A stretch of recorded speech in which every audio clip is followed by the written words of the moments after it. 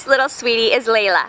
She is a 5-month-old baby, so she still has plenty of that puppy energy. She loves to run around and play, meet everyone, and see everything, so she is definitely looking for an active home, someone that could just spend some time with her, take her for nice long walks, or just play with her. As you can see, she's found a squeaky toy and she's loving it. While she's been here at the Humane Society, Layla already seems to prefer to go to the bathroom outside, which is wonderful for a dog her age. She's learning to walk nicely on a harness, but she could use some additional training there.